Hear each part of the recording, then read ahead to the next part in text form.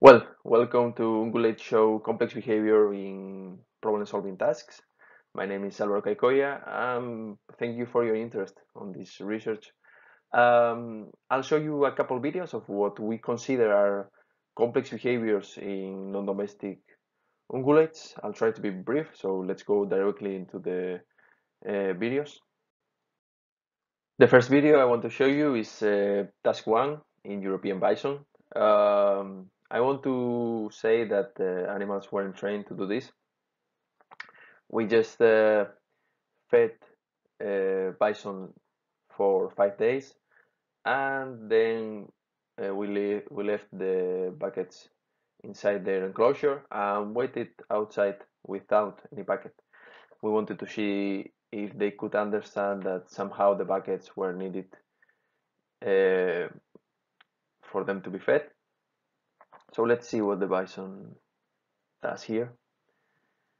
We can see here a bison approaching one of the buckets and moving the bucket towards the fence.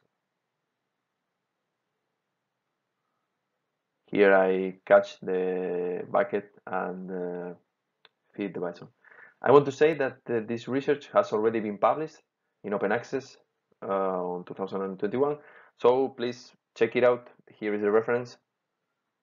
If you want any further details, there you can find all the details about this research.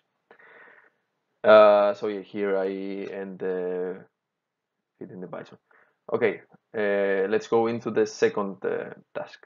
And this is task 2 on Oryx Dama. Here the task was to remove the lids that covered each cup and access the interior of the cup that had food inside. But let's see what this Oryx did.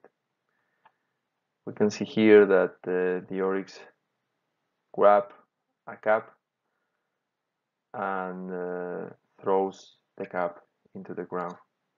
You can see here that there are already some cups on the ground that this oryx threw. We don't know exactly why this oryx did this behavior, but it was the only oryx solving the task and accessing the food. So maybe the muscles didn't fit into the cups. Maybe the cups were a bit too small for oryx. But this is just a hypothesis. If you have any ideas, please reach out. I will be glad to discuss this a bit with any of you if you have any idea. And this is the end. Thank you for your attention. I hope you found these videos interesting.